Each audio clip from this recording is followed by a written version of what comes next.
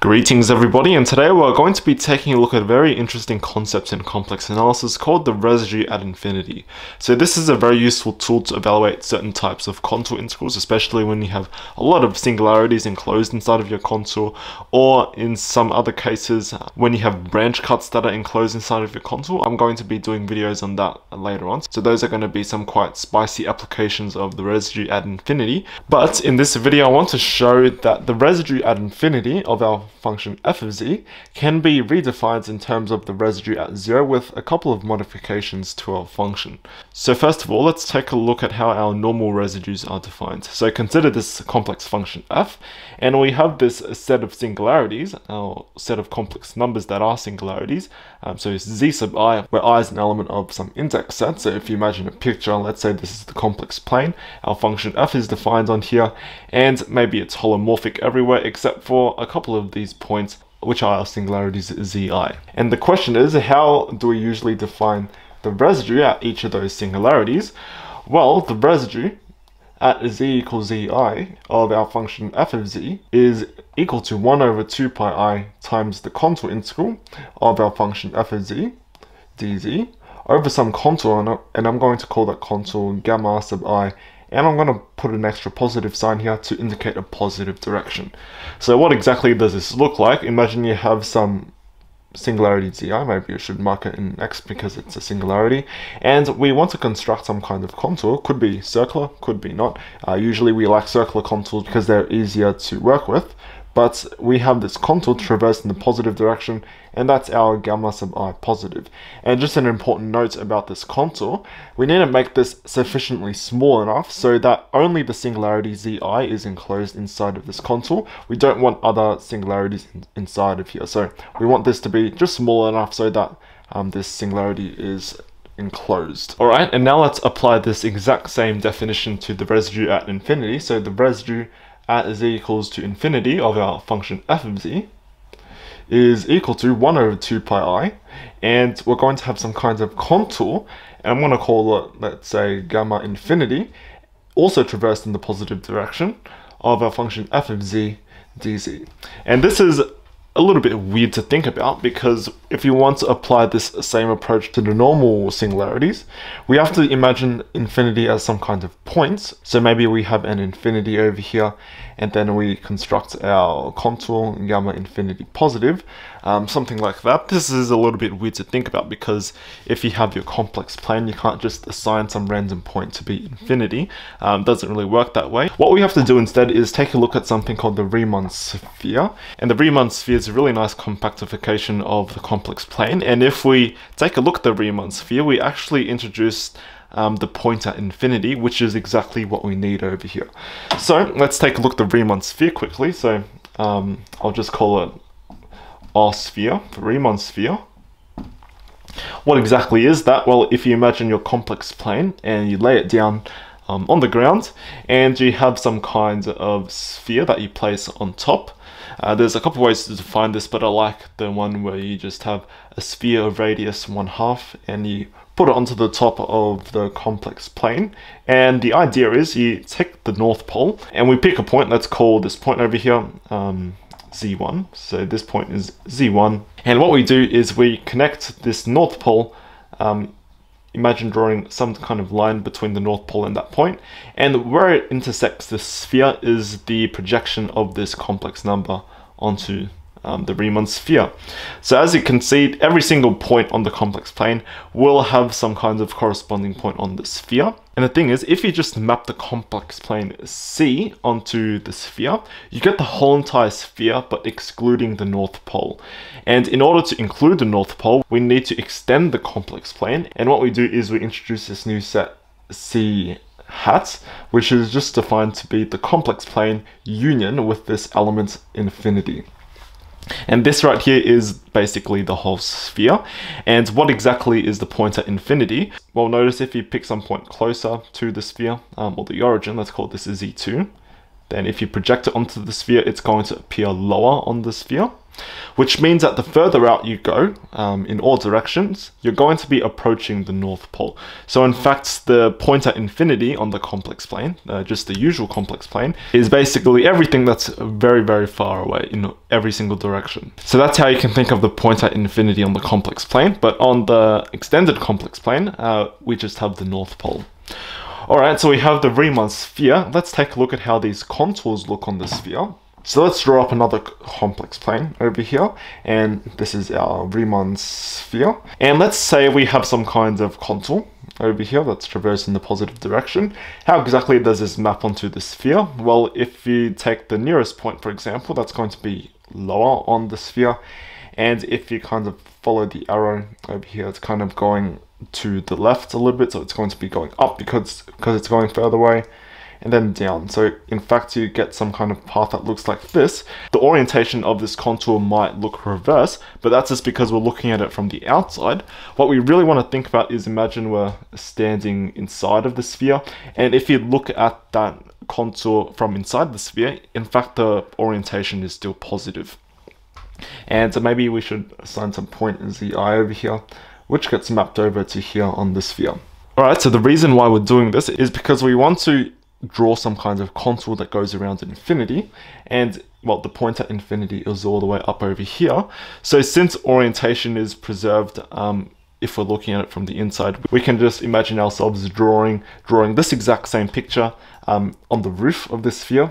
So if we draw the exact same picture, we're going to get a contour that's traversed this way. So it might be a little bit hard to visualize, but imagine you're standing in there, and if you start at this point, for example, maybe that's all the way over here, and you're going kind of to the left because we're going in the positive direction. That's why our contour is traversed in this manner. Alright, so we know what this contour looks like on the Riemann sphere. Let's project it back down onto the complex plane. And notice that it's really high up, which means that it's going to be a very big contour once we project it down. So if we project this whole thing down onto the complex plane, we're going to get a contour that looks something like this. And one more note right here, remember that these contours only enclose those singularities, so we don't want any of the other singularities inside of this. So all the other zi's will be lying outside, so all these zi's. So on the Riemann sphere, they're going to be outside of this contour, which means that when we project it back down, since they're lower on the sphere, they're going to be mapped inside of the circle, so closer to the origin. So in fact, this contour that I've called gamma infinity turns out to just be a very, very big circle on the complex plane that's traversed in the negative direction because it's going clockwise. And I'm going to give that new contour a name. I'm going to call it big gamma because it's a big contour, sub r, because we're going to assign it some radius r, traversed in the negative direction. So I'm going to put a negative there. Okay, so what do we have so far? We just saw that the contour gamma sub infinity positive is indeed equivalent to this other contour that we have on the complex plane, big gamma sub r negative, like so. Alright, so we're done with the Riemann sphere. Let's go back to our integrals. If we look at this integral, we can do that replacement. So this is now equal to 1 over 2 pi I times the contour integral over big gamma sub r negative times f of z dz. Alright, and now we're going to be taking a little bit of a detour. I want to take a look at one cool theorem, I guess. Notice that this contour gamma sub r negative, that's this really big contour traversed in the negative direction, like so. And notice that it encloses all the singularities of our function f. So these are all our zi's in here. Let's actually start by reorienting this contour, because we're going to be applying the Cauchy residue theorem to this thing. So it would be nice if we have a positive orientation, and to do that we can just introduce a negative sign. So this becomes minus 1 over 2 pi I times the contour integral over gamma sub r. Now we're going in the positive direction of a function f of z dz. And notice that it reorients this contour in the positive direction, and we can just directly apply Cauchy's residue theorem. So this is now equal to minus 1 over 2 pi I. This contour, using Cauchy's residue theorem, becomes 2 pi I times the sum, as I varies along this index set, of the residues at z equals zi of f of z, like so. So this part over here, that's this Cauchy's residue theorem. Notice this 2 pi I and this 2 pi I will cancel each other out. And we're left with the fact that the residue at infinity is of a function f of z is equal to minus the sum, as I varies along this index set, of the residues at all the other singularities, so zi of f of z. And this is why the residue at infinity is so useful, because let's say our function has a lot of these singularities and we have some kind of contour that encloses all of them, or even most of them. Then instead of calculating each of those residues one at a time, we can just directly apply the residue at infinity, and it's going to take care of all of this for us. So let's say we have 5 residues over here and our contour encloses 4 of them.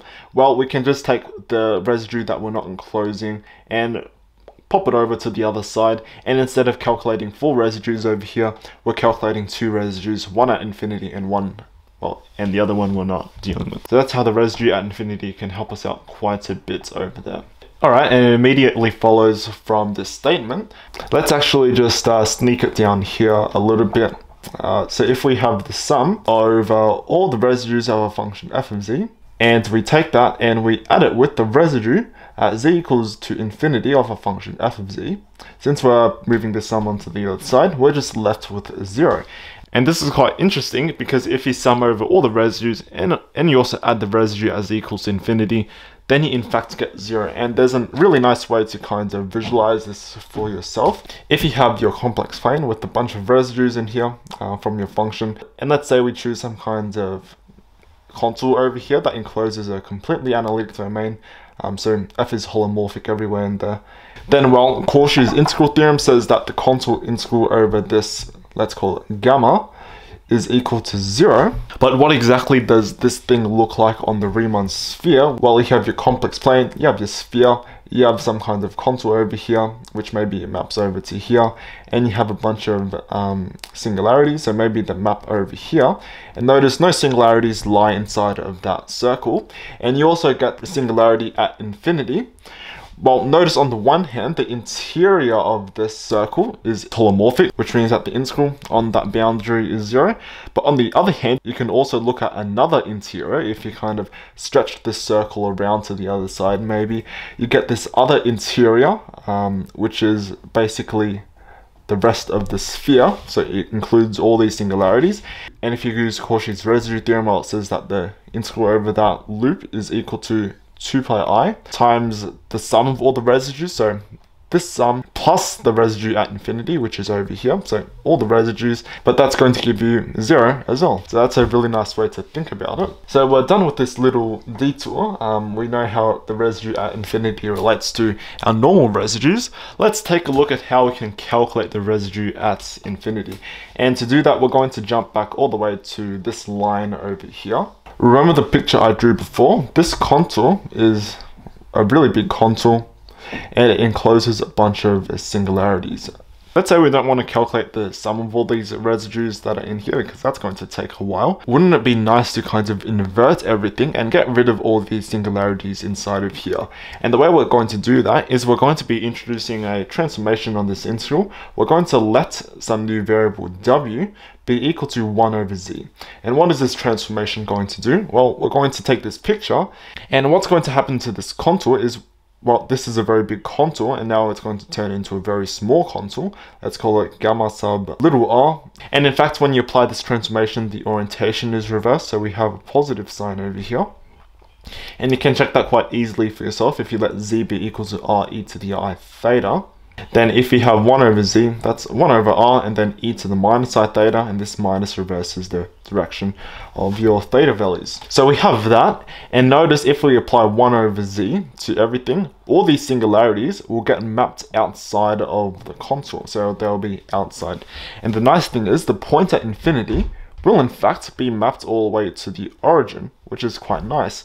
And since this original contour encloses all the poles, applying this transformation, all these singularities will be outside of this smaller circle, and we're just dealing with one singularity in here, which is really quite nice, because then we can just calculate the residue at 1 point only. So if we let w be equal to 1 over z, that means that z is equal to 1 over w, and we have to apply a transformation to our differential as well. So if we differentiate both sides, dz is equal to minus 1 over w squared dw. And now we have 1 over 2 pi I. And now we have the contour integral. And I call that new contour little gamma, little r, and then a positive of a function f. Now z becomes 1 over w. And then dz becomes minus 1 over w squared. So minus 1 over w squared dw. Alright, now we can just rearrange things a little bit, I guess, just to make it a little bit nicer. And since w is just a dummy variable, we can replace it with a z. So now we have 1 over 2 pi I. And then we have the contour integral over little gamma sub r positive of minus 1 over z squared f of 1 over z dz. And notice this is just some kind of function. And if we're taking the contour integral over a really small loop around 0 and we're dividing by 1 over 2 pi I, notice that exactly matches with our original definition of a residue. So here we had a contour integral over some contour that's positively oriented of some function. Doesn't really matter what function it is, and we divide it by 2 pi I. That's exactly what we have over here. We have some kind of contour integral over a positively oriented contour of some function, and we divide it by 2 pi I. So in fact, this becomes the residue at, and since we're enclosing the point at 0, this is z equals 0 of whatever this function is. So this is minus 1 over z squared f of 1 over z, like so. And that is exactly the residue at infinity. So we've basically proven what we have over here. So the residue at z equals infinity of f of z, which is what we started with, we ended up with this expression, which is basically what we have over here. So basically we've shown that in order to find the residue at infinity of some complex function, that might be a little bit tricky to do. We can just simply take the residue at z equals 0 of this new function. And just one important note that I want to mention, because I got a little bit confused myself when I was messing around with this, the orientation does matter. So remember the residue at infinity, we had this contour, but we also know that it's equivalent to this other contour gamma sub r negative.